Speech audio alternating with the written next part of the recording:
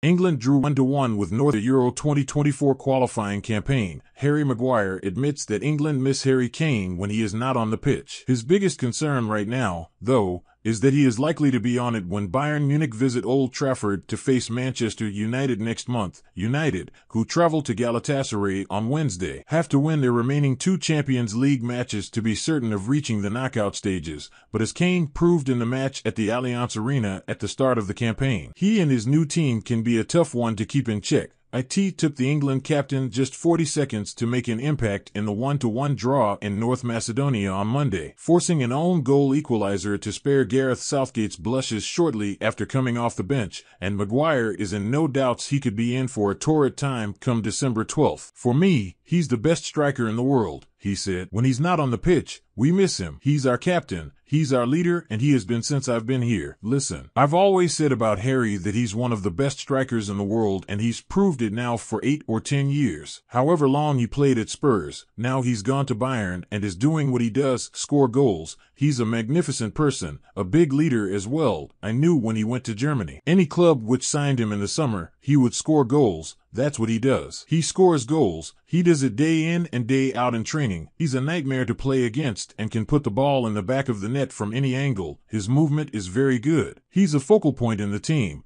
and when he came on for us against Macedonia, he was a threat. It is daunting to play against him. He played really well when we played them at their place, and if we're going to beat them at Old Trafford, then keeping him quiet is an important job to do.